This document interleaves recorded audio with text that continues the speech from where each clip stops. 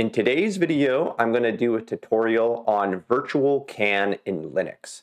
So if you've seen some of my previous videos, you might have noticed that I use real CAN hardware when I'm connecting to my Linux virtual machine, and when I'm using the CAN-utils commands, I'm sending the data onto a physical CAN bus. However, maybe you don't have a physical CAN bus, or maybe you just want to iterate quickly on your laptop. So there's a tool for this that's called Virtual CAN, which allows you to simulate a CAN bus and use all the same CAN-utils commands as you would on a physical bus. So stay tuned, because in this video, I'm going to show you how to use this tool. So to get started, you can list out your interfaces, and if you're starting from scratch, you'll see that you don't have any CAN interfaces set up. So what you're going to need to do to begin with is mod probe the VCAN kernel module. So the way you do that is you'll type in sudo mod probe VCAN. So this loads the kernel module responsible for the virtual CAN networking. Now what you can do is you can add a VCAN interface. And the way you do that is you type in sudo ip-link add dev VCAN0 type VCAN. So once you do that, you should now be able to see the interface when you do ip-link ls. And it's going to be initially down at first, so what we're going to need to do is set it up. So you're going to want to type sudo ip-link setup VCAN0. And once you do that, you should be able to see that the link is, in this case, it's unknown, but that just means it's not down, so it is still usable. So what we can do now is we can start transmitting onto the virtual CAN network, and we can also start listening on the virtual CAN network. So let's get two terminals set up here, because we're going to want to have one that's transmitting data and one that is listening for data. So let's get the one on the right here set up. So what we can do is we can type can dump VCAN0. So it is now going to be listening on this virtual CAN network. And on the other one, what we can do is we can transmit some data. So let's do can gen VCAN0.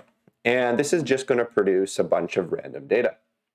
So you can see that it is printing out random data to our terminal, which is demonstrating that we have a quote-unquote working CAN network. So that's pretty cool. Now what you can do at this point is any of the commands that you would normally be able to do. So we just demonstrated one of them, which is randomly generating CAN messages. But maybe you want to be a little more specific. Maybe you want to can send a specific message. So here's an example. If I do this, you can send a specific message with arbitration ID 123 and 8 bytes of random data. I can change this data however I want. Just some examples. Let's change this to a 00. So it's pretty functional, and it allows you to iterate quickly without needing all this CAN hardware.